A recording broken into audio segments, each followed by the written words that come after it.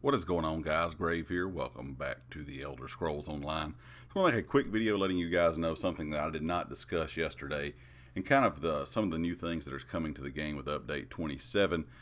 There was one thing that was pretty cool that I think a lot of people online have really been talking about. They must have really enjoyed about the kind of preview of what we could expect, and that was mounts that could be ridden by two people.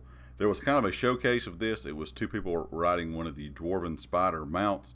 It's kind of, just like the regular looking Spider, but it had a seat on the back so a second person could ride. They did discuss some things they wanted to do with this, like the ability to, have people in Cyrodiil, ride around with someone, which would be very handy if you're a new player. You don't have the mount movement speed or, the riding speed, the stamina, that kind of thing. It would be pretty nice to be able to have the ability to ride with someone that has a maxed out movement speed. Now, I'm kind of curious, in the future, will this bring new mounts that hold more people than just two, and kind of what are they going to do with this exactly, because I think they're going to have to put new mounts in the store for this. I don't think they're going to be able to add the two-person option to all the existing mounts because they're not going to be large enough. So I'm curious to see how they do this, what these mounts will cost, and also what this brings for the future. Like I said, will we see mounts eventually in game that can carry more than two people? Could you imagine a mount that would carry a large group in a raid or a large group in Cyrodiil, like 6+? That would be pretty crazy in my opinion.